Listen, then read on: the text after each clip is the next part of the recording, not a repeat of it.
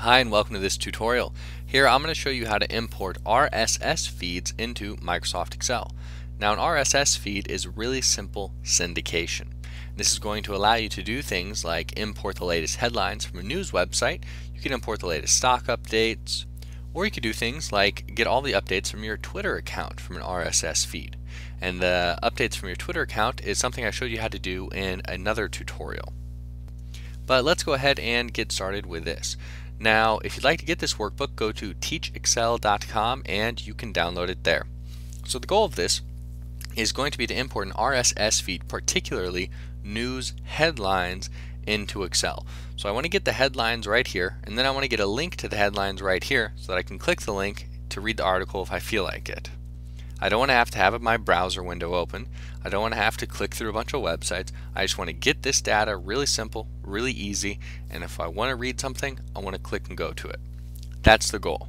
Now the first thing we need to do is to make sure you've got the Developer tab. By default, the Developer tab will not show up. So what you have to do is go to the Office button, then Excel Options, then on the Popular tab, make sure you check the checkbox next to Show Developer tab in the ribbon. By default, it's going to be unchecked, so check that box, then click OK. Alright, now that you've got your Developer tab, go ahead and click the Source button. So there's an XML box, and we want to click the Source button in that. You're going to see a little XML Source box open up right here. And soon, this is where we're going to see all of our data. So now let's go ahead and get our RSS feed. I'm going to go ahead and open up a browser real quick. Alright, now I'm going to use Yahoo's news services for this tutorial to do this. They have very good RSS syndication and it's very helpful. So what you want to do, the easiest way to get there is go to the Yahoo homepage, hover over View Yahoo Sites, then click News. Or if you can remember it, simply news.yahoo.com. So news.yahoo.com. Once you're there, don't worry about any of this stuff. Simply go all the way to the bottom of the page. And there you will see RSS right next to the RSS button. Click that. Now these are all the topics that we can get our RSS feeds on. So you got top stories, US national, world. So you got a lot of choices. Find what you want. In this case, since I'm doing news, I'm just going to go ahead and get the top stories. So what you want to do then, click the little orange broadcast button right here. You'll see a window that looks like this, or a page that looks like this. This is pretty much a lightly formatted XML file for your RSS feed. Now what you want to do is highlight the URL and then copy that. So you want to copy this URL up here once you've gotten to the RSS feed that you want. You know it's an RSS feed because of the way it looks with this little orange thing up here and the format of the page. Once you've copied the URL, we can simply close or barline the browser. Then go back to your XML source window right here. Click XML Maps. This window here is going to open up. Then go ahead and click Add. And a little window to browse your computer is going to open up that looks like this. Now it doesn't really matter where or what the location is, because what you want to do is go down to where it says File Name, and if I hover over it, you'll see it says enter the file name or web address. So you're going to copy the URL or paste the URL that you just copied in there. Then what you want to do is go ahead and click Open. Once you've done that, it'll say contacting the server, and then you might get a window like this.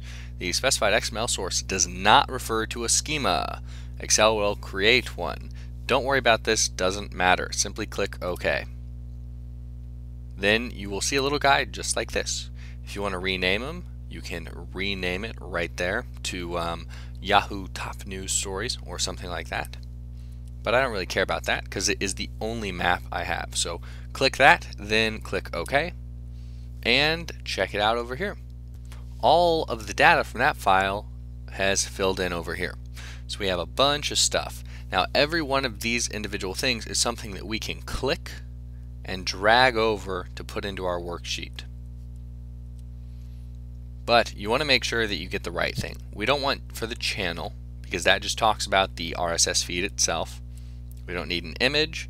What we want is the item right here. But I don't want to take in all of this stuff. I only want to put the title and the link. So I'm going to click this, drag it over, and put it in the cell where I'd like it to fill in. Now the title is going to fill in here and down. I also want a link in case I'd like to visit the web page. So I'm going to grab that, drag it over here, put it in column B. Now if you want to remove this data so that it won't refresh, so say you put something in the wrong order, simply highlight everything and hit the delete key. You'll notice now that these are not bold anymore over here. Anyway though, we want the title and the link right where I put them. So I'm going to click this, drag it over here, put it in there, and click the link, drag it over there, put it in there. And now you're almost done.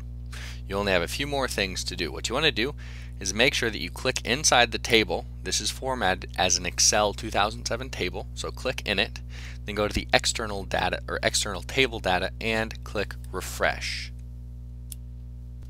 So depending on your internet connection, it should be pretty quick, and you're going to get all of the headlines and the links just like this. Now let's do a little bit of formatting here so it looks a little bit better. Okay, what I'm going to do is select column A, right click it, go to Format Cells. On the Alignment tab, I can see that some of the cells are wrapped. So I simply want to uncheck Wrap Text.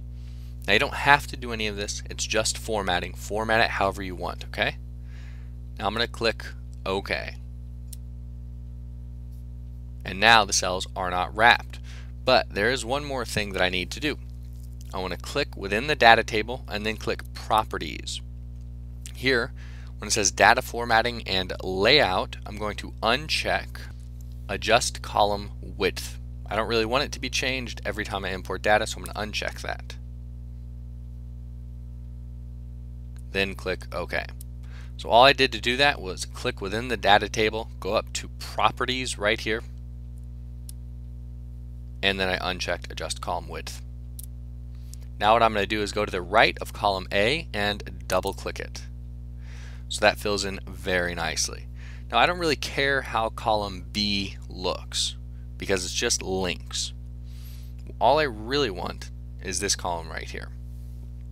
So now I can see all of the updated info, right? Senate votes to keep Medicare cuts in health bill, blah blah blah. And then if any one of these interests me, all I have to do is go to the right, click the link, and it's going to open up in my browser, just like this.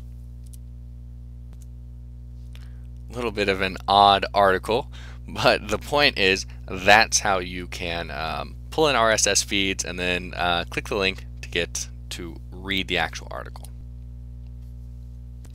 And if I want to make sure I've got the most up-to-date data, I can simply click refresh in the external table data right here, and it's going to pull in the new data.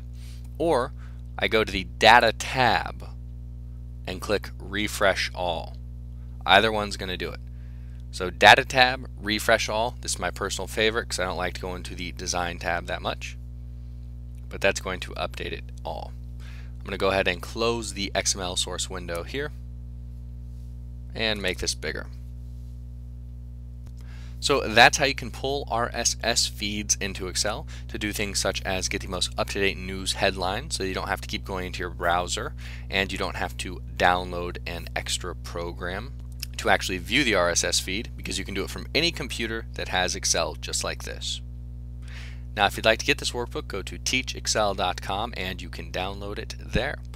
Otherwise, that's it for this tutorial.